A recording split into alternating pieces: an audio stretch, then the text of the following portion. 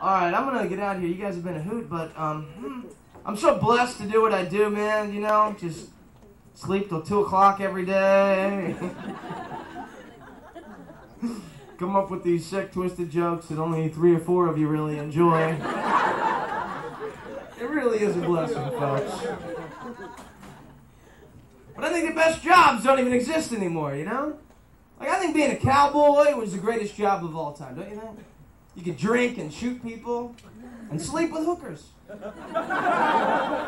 And still be a respected citizen, man. It's also the only time in history a man could wear spurs and leather and other men wouldn't ask him to dance. You never saw any gay cowboys, man?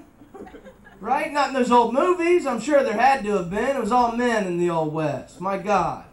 How about an honest portrayal in cinema, huh? You never saw that in those John Wayne movies.